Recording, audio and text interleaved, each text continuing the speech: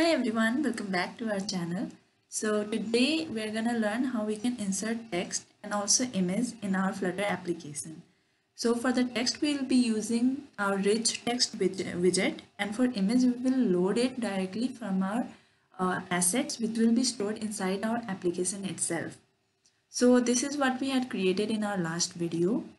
There was a main.dart file which called homepage, and the homepage had a app bar and also a button. And the button, there was no functionality assigned to the button, but we're gonna do it right now. So in the last video we had it till here. On press had no functionality, but we're gonna add a functionality right now. So for our button, we're gonna add a navigator which will navigate to a new page. So the code for that is new material page root, and the builder will call a new page. And first we have to create a page for that. So first of all, we'll go in our lib and we will create a folder pages. So to create a folder, we will right click on lib and there is a new folder. So you can create it by doing that. And inside the page, we will create a new file. And we have given the file name textimage.dart. So this is our textimage.dart. What we have done here is we have imported our material.dart, and then we have created a class textimage. So this will hold our text and image, and these namings can be done as we want. So first of all, we have created a scaffold inside which we will be creating an app bar.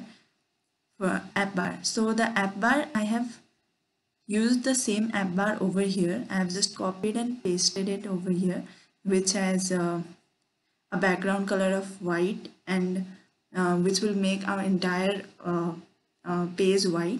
And then we have an app bar which has a background color of pink accent and a text which has a white color, and the name of the app bar is my app. And after that, inside the body is where we are gonna do the main thing.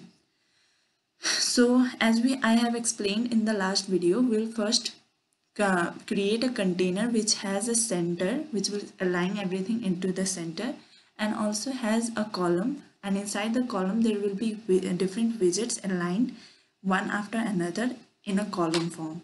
That's why we have to use a column. If you wanted to insert anything in rows, then you would use a new row inside the column, and inside the new row you would create different widgets and they would be aligned in a row. But here we are not creating anything in a row, so we only have column. So inside the column we have children of widgets, inside which we have created a container, and the container has a padding so that nothing sticks to the end. And then we have centered everything, and we have a child of rich text. So this is the widget that we'll be using to insert our text. The rich text has a property text of text span, and we will give it a text span which will hold our text. Inside the text span we have the text, and the text I have written is we are inserting text, and for which we have given a style, and the style is this one. So we have given it a height, a font size and color. You can give all of this as you like. After that we have created a children of text spans. So this was kind of like our heading, and after that we want to write different lines below it. So for that we have created children of text span. So the first text span has number, I have given it a number 1, and /n means giving it a new line. Then we have given it text style as we have given it in other texts as well. So it works exactly the same. And I have given another text span which where I have written this is my first line. So this is our entire text thing. This is how we can insert text inside our Flutter application.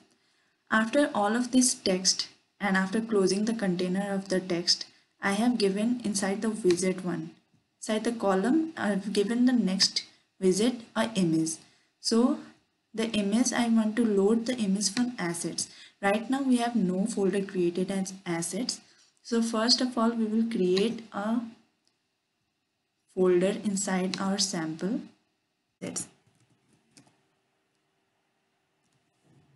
And inside assets, we will be keeping our image 1.jpg. But before we actually use our assets, we have to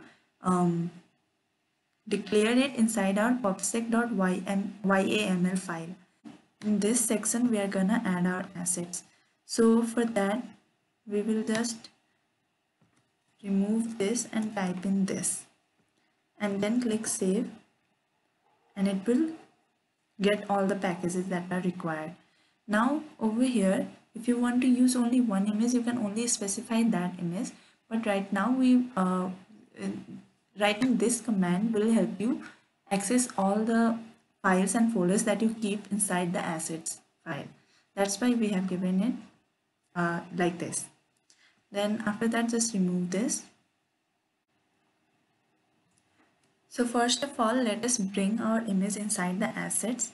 For that, I will be opening my folder and I'll bring this image inside, and I'll drag it and drop it inside assets. So this is image.1.png file. So we will go to our homepage.tar. We will go to our textimage.tar, and here it's not JPG, it is PNG. So we will save that, remove this, remove these, and in homepage.tar, here we have to call our new page, and our new page is called this text image. So we will copy it from here and then paste it over here. So now we will have to import the page as well over here. For that, we will go here, we'll write import / pages. Inside pages we have textimage.tar, and then save everything. We still have some error over here. So yeah, now this is solved. So everything is set. Now let's run our application and see if it works. So I have my emulator up, and this is my command prompt. I will first navigate to that place. So I have my file on desktop. So cd desktop and then cd sample. Then Flutter run. Now it will take some time over here.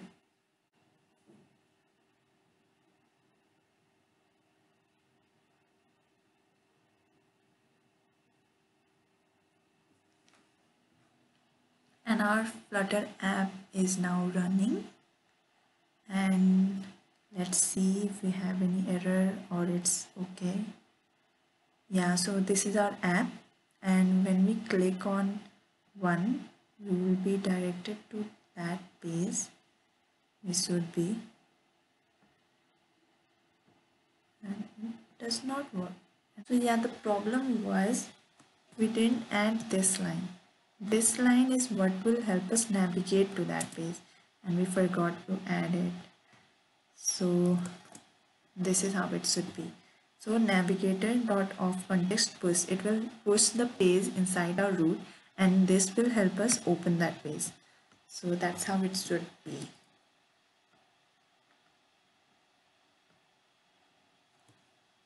So we will reload, and now let's click it, and this is our page. So we have inserted our text, we are inserting text. This is my first line, and this is our image.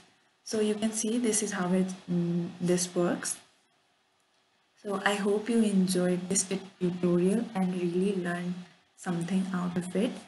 You can also see we have a back button too, so we can click it and go back to. So that is a property of scaffold, and so it is a very useful thing. So that's it for this video, guys. I hope you enjoyed, and please like the video and subscribe to our channel. It will really motivate us to make more videos and keep giving awesome content on YouTube. And thank you for watching, guys, and have a nice day. Bye.